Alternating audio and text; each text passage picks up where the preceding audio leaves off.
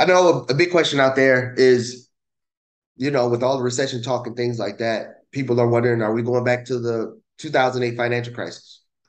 Well, this is just my view on it. So again, other people are going to have views. If you want to be scared into believing that we're going back into the 2008 crisis, then there's other channels to watch. But if you want to hear my view on it and see how we're planning for it in the future, then hit the subscribe button and come and join the Passive Money Plan to see how that goes. But just in general, I don't believe we're going to the financial crisis of 2008. Will home prices decline? Yes. Will they decline as much as 2008? No, I don't believe so because we don't have an oversupply of houses and we don't have uh regulatory and underwriting procedures for banks are way different and way more effective than it was in 2006 when anybody who had a heartbeat can get a home. So will prices decline? Yes. Will it be, 60, 70, 80% declines that we saw in some markets like, Florida, Arizona, Las Vegas? I don't believe so.